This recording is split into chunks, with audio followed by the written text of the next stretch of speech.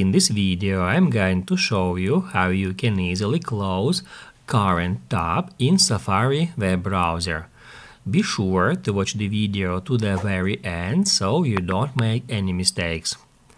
Let's get started, and first off, open up Safari web browser, and then all you have to do in order to close the current tab is just long press at that tab's button and then select Close this tab.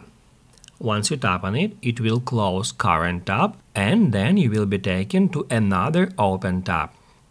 As you can see, I got several tabs here, and in this way we can close all of them one by one in that way.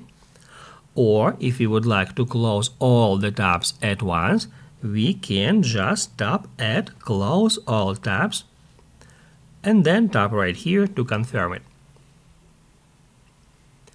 If this video was helpful for you, don't forget to hit the like button.